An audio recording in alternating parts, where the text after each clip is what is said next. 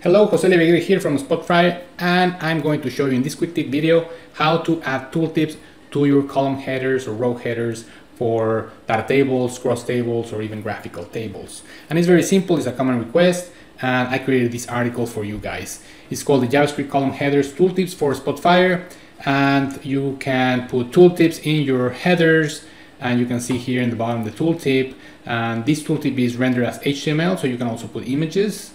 And here is an example of an image. Here's a graphical table, the population. Here I have the image. So you basically can have HTML in your tooltips. So let me show you how that works. It's only one script that you need, so you just basically copy this script. I'm going to put it in my clipboard, and I'm going to Spotfire, and I'm going to use this analysis. Let me open an example from the library. Let's go to this one, for example, the expense analyzer, and let's say that I want to have more information about these headers. So what I do is I'm going to take any text area. Let's look at this one and forget about the HTML. We don't need the HTML, or you can create a new text area anywhere, and I'm going to add the script. I'm going to create a new script. I'm going to call it tooltips, and then I am going to paste it here. It's always a good practice to add the location of the script where you got it from in the description, just for reference. Okay, so paste it here, and all right. So it's not going to work because there's something I need to change, and this is the tooltip definition. Here I have the header, or the row, or the header, and then the description. So the tooltips has to be lowercase, and the description you can add HTML like this if you want to add a new line, or if you want to add an image. Here is the markup for the image. The image has to be hosted somewhere, but for a basic form you have to have the name of the header. Let's do invoice number. It has to be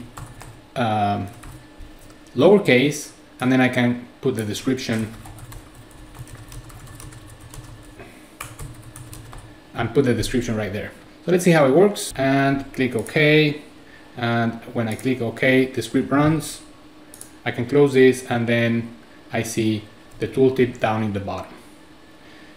Nothing else works because I only define that it's looking for the invoice number in the headers.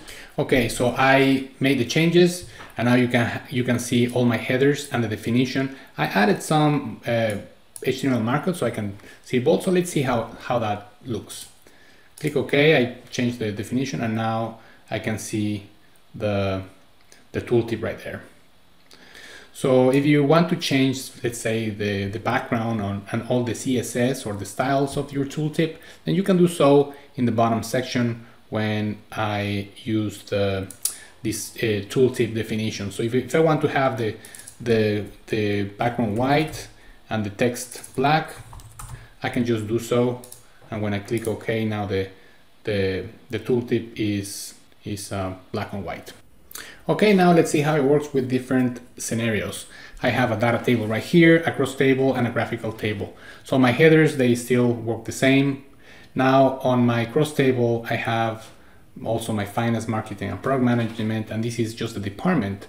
And I had to make that changes in the script so I can add those headers, finance, marketing, and product management into my code. And here in the graphical table, it should work the same, but it doesn't, because I have to do another change in the code. And that is something I want to point you out.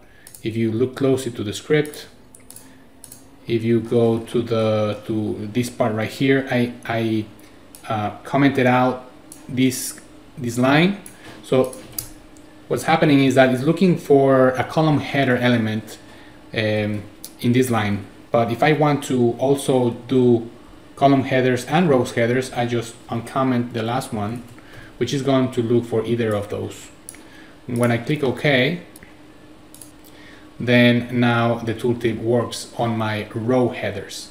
Just something to keep in mind if you want only to do column headers, row headers, or both. Thank you, and that's it. I hope you like it, and see you in the next quick tip video. Don't forget to like and subscribe, and give us your comments if you want to achieve something else or ideas for a quick tip video.